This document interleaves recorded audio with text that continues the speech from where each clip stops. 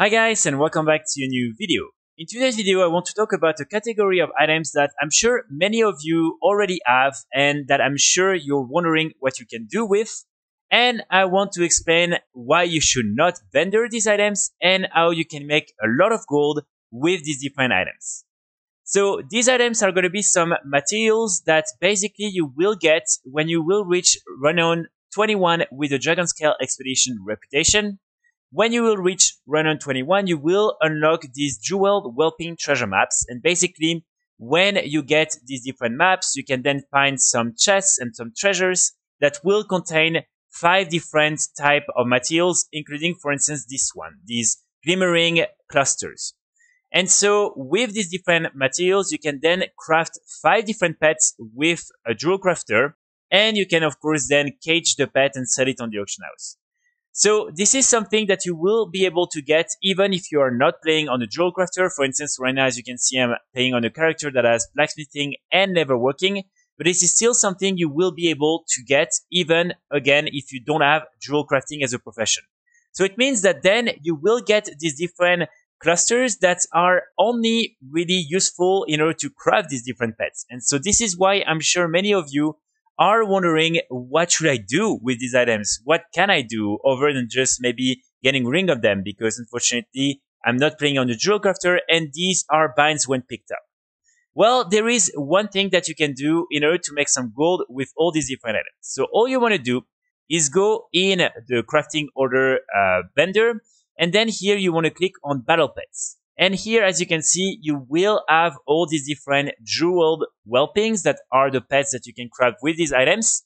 And you can use your item in order to request or make a personal or public order and request someone to craft the pet for you.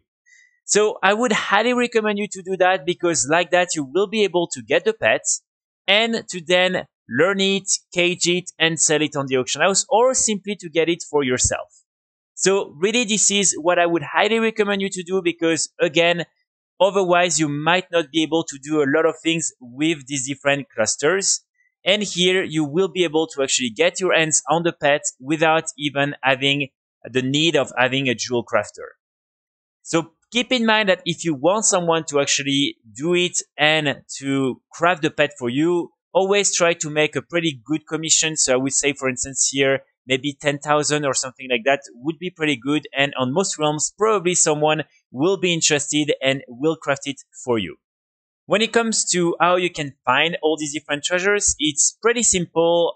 Here on Warhead, a lot of people shared some pretty good information about where you can find all the different maps and then all the different treasures and what you need to do in order to get all these different clusters. So I will share this link in the description.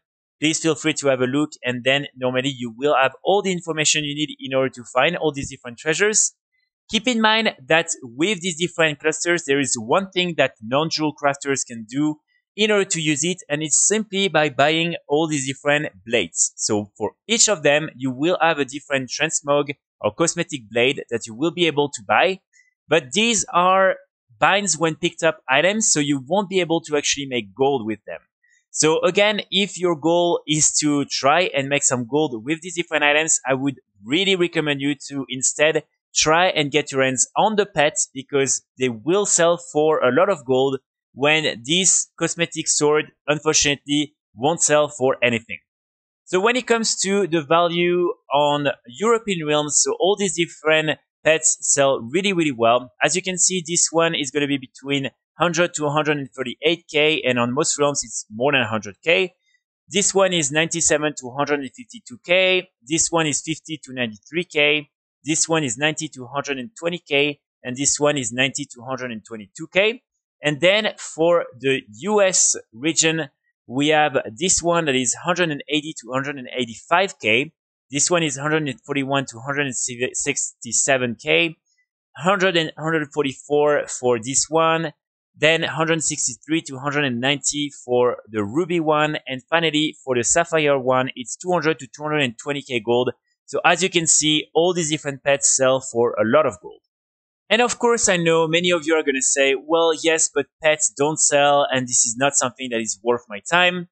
So just to show you that the pet actually sells. So recently I bought some of them for a very cheap price on a Hyperprium, and I transferred them onto my low Hyperprium where I was the only one selling them. And as you can see, I was able to sell most of them for a really, really good amount of gold. So really keep in mind that normally these items you will anyway get them if you are working on maxing up your reputation with the Dragon Scale Expedition. And again, you can only use them in order to craft these different pets or to buy these cosmetic swords that unfortunately are binds when picked up. So really, if you want to make some gold with these items, that's the best way for you.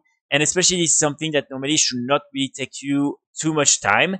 And again, after that, you can always try and sell the pet. And if you can't, you can just learn it and keep it for your collection. So that's going to be pretty much it for today's video. I really hope you will be able to make some gold with these pets.